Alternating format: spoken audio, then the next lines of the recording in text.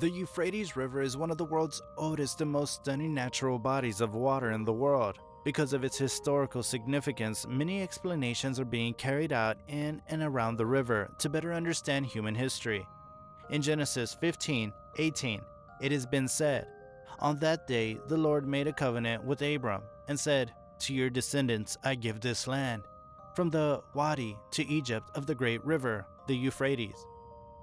There are many references in the Bible, Quran, and the Torah about the significance of the river Euphrates and its sister, Tigris. In recent years, interest has increased in what scary discoveries the river may hold, given the myriad of mysteries surrounding the Middle East. For many Christians, the mention of the Euphrates brings their attention to religious texts in the book of Revelation and certain parts of the book of Genesis. Many others know about the river as a result of paying attention to geography class. The river is one of Western Asia's most significant and longest rivers. Beginning in Turkey, it flows through the region's southeast mountains and southern foothills, traveling through Syria and Iraq, where it passes through several different types of vegetation before emptying into the Persian Gulf. Punches of the ancient vegetation still exist in the Euphrates basin, even though centuries of human habitation and activities have severely ruined the terrain. In 1923, the three riparian governments of the Euphrates, France, Turkey, and the United Kingdom, had come to an agreement on the usage of its waters and the building of any hydraulic installations, which shows how important the river has been not just to religion, but politics as well. The Euphrates experiences its highest water levels from April through May because it obtains the majority of its water from rainfalls and snowmelt. According to one source, the river discharges between 60 and 70% of its yearly total over these 2 months, although there is less runoff in the summer and fall months. According to a 1946 agreement between Turkey and Iraq, Turkey was required to inform Iraq of any hydraulic changes it made to the Tigris and Euphrates river system, and Iraq was even permitted to build a dam on Turkish soil to control the flow of the Euphrates River. However, as of 2021, news in the Middle East reported severe drought and hastily decreasing water levels.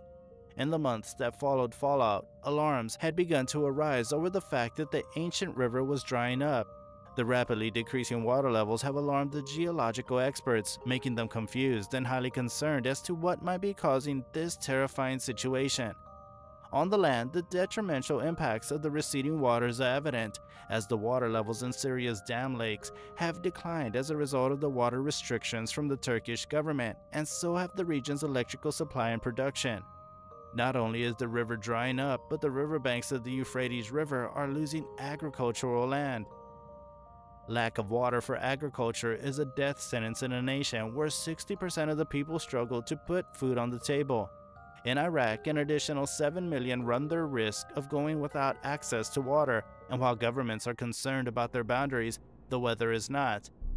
The Euphrates River water reduction policy of the Turkish government, according to the Autonomous Administration of the North and East area, will put 9 million Syrians who live near the river at risk of humanitarian catastrophes. Most critically, it has become harder to have access to water for drinking, meaning there might be grave health consequences for people. The United Nations has also warned that the Mediterranean will experience increasingly devastating heat waves. Syria is one of the nations with the highest risk according to the Global Climate Risk Index, which claims that even the river Assad suffers as a result of this pattern. Residents of the village Tuhiniya, where blackouts have grown from 9 to 19 hours each day. Their olive trees are thirsting and the animals are hungry. This issue seems to affect not only the residents but also workers, as some engineers feel that if this keeps on, they might stop producing energy for everyone except bakeries, grain mills, and hospitals. Since there are only a handful of logical theories as to why the river is drying up, people have taken to believe that this happening is connected to the biblical book of Revelation. Shockingly, fewer people are astonished by the development, as they claim that it was bound to happen since the Bible documented its occurrence.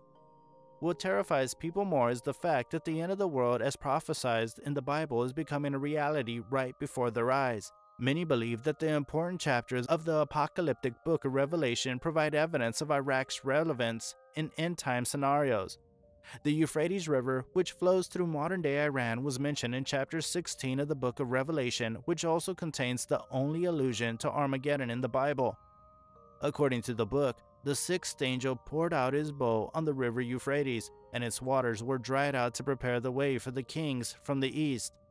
According to religious subtexts, the bowl's contents forced the river to stop flowing, and most of the water on earth had been contaminated or ruined by the previous bowl judgments. The purpose of this judgment is not to taint or stop using this water, but rather appears to be about demolishing a defensive barrier to open the way for advancing eastern kingdoms.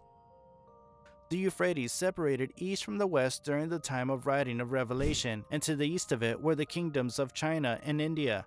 The river was referred to in the Bible several times as the Great River. It marked the inheritance eastern frontier for Israel. It protected Israel as it was challenging for enemies, and the desert lay between it and Canaan, the promised land to the west. Historically, by rerouting the Euphrates River, which passed through Babylon, Cyrus of Persia's soldiers managed to take control of the city centuries before. They marched over its dry riverbed into Babylon to take the city. In another biblical reference to the Euphrates, the sixth angel of God is told to release the 4 angels who are imprisoned at the great river Euphrates, and upon doing so, the angels of death, who are said to be kept ready this particular hour and day and month and year, and were released to kill a third of mankind, are led free. Recently, rumors are circulating, possibly to justify this passage by spreading news of some strange voices believed to emanate from the depths of the drying river. This has further reinforced people's beliefs that these events taking place right now are a sign of Christ's second coming to conquer his enemies and establish his heavenly kingdom.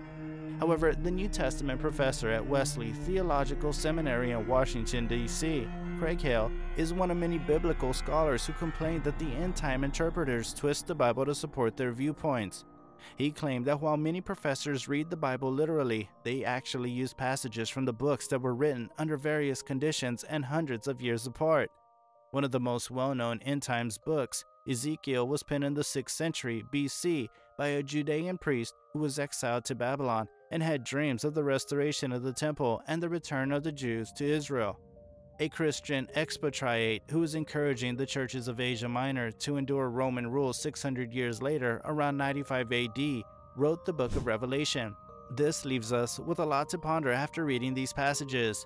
It's also interesting to note that reading from the book of Enoch, another text some claim is directly related to the Bible, we learn of a story from the Genesis period in which Enoch, a prophet before Noah, spoke of living in a time where there were 200 angels called the Watchers. Their sole duty was to watch over creation. One day they looked upon human women either through the influence of the fallen angel Lucifer or through other means. Born out of the union were giants. According to some scholars, the giant breeding angels, who were punished for their sins, remain trapped beneath the Euphrates and will be let go to obliterate a third of the planet. People have begun to talk about their worries and express their delight, saying that they never thought that they would see Revelations truly make sense. What was before very difficult to understand is now more evident. While the most intriguing notion about the river revolves around biblical prophecies, other theories link the current happening around the Euphrates' political goals and climate change. Ever since Jesus Christ had said that only God knows the day and time of the second coming of the Messiah, preachers and some self-appointed doomsdayers have been trying to predict the day of the judgment. Many people who are obsessed about the end of the world often forget to live the precious life that they have been given and waste their time worrying. They could have helped others in an effort to help improve the society, but they chose to fret over something that cannot be predicted by a mere human being. In Isaiah 11:15, it's been said, "The Lord will dry up the gulf of the Egyptian sea. With a scorching wind, he will sweep his hand over the Euphrates River. He will break it up into 7 streams so that anyone can cross over in sandals." There are many references in the Bible that clearly state the drying up of the river Euphrates by God's wrath. This may be an indication that the prophecies are actually coming true. Mark Hitchcock says that the interest in prophecy increases at a time of great instability and spiritual turmoil. Mark is the author of several books on prophecy. He's the pastor of Faith Bible Church in Edmond, Oklahoma. He says that humans are curious beings and that they want to know what's going to happen and that there is an end to the turmoil and that someone is in control. Some believers are convinced that before the Great Tribulation, the Antichrist will rule the world from a restored Babylon. Do you think all of this has any kind of relation with the book of Revelation, or has it anything to do with climate change and global warming? I guess we're about to find out.